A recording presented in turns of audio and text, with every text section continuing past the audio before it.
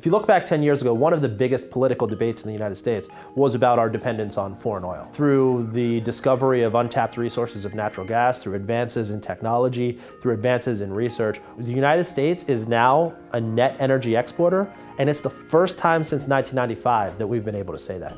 Think back to 10 years ago, whenever the United States first engaged in military efforts in Iraq and Afghanistan and other places in the Middle East.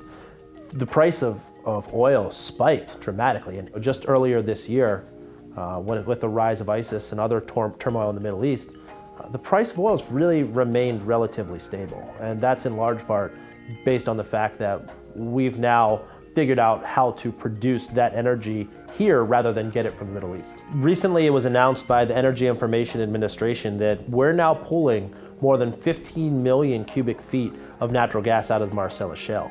Look back at 2010, just a couple years ago, and that was 2 million. The amount that we are increasing in our production from that one formation alone is staggering, and it's only projected to continue rising.